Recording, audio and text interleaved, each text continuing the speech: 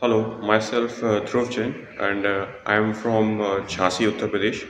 So I have completed my B.TECH in 2023. So I joined JSpiders in the month of November last week, year 2023.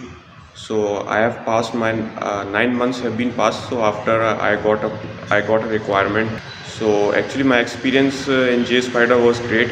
The trainers were also great. Their teaching styles, their methodology of teaching.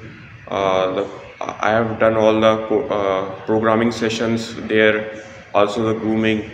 So my overall experience was great in JSpiders Punjagutta. Thank you.